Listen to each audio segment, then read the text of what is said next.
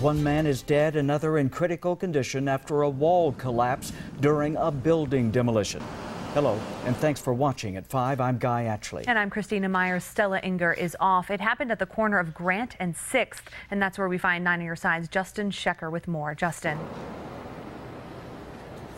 Guy and Christina, good afternoon to you. Police, detectives, OSHA officials, and city officials are still on the scene here more than 3 hours after the deadly wall collapse. If you look across the street behind me, you can see the roof is already gone, the back wall knocked down. Police say the excavator, that yellow piece of equipment in the middle there, was tearing down a center wall. The cinder blocks unfortunately tumbled on 2 workers with their backs to the wall.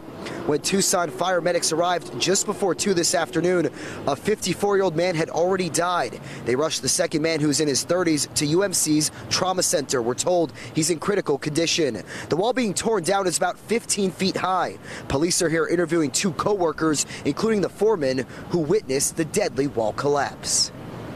The foreman yelled out to the other co-worker that was standing a distance away and had him call 911 immediately.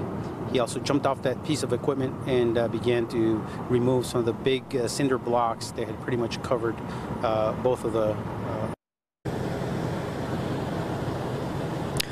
And more about the employees, more about this demolition. Actually, the city of Tucson purchased this building for demolition as part of the Grant Road widening project. The company working here is a subcontractor of the city called Taylor's Demolition. Officials now are waiting to notify family before they release the name of the 54-year-old man who died earlier this afternoon. We're live at Grant and 6th. I'm Justin Schecker, KGUN-9 on your side.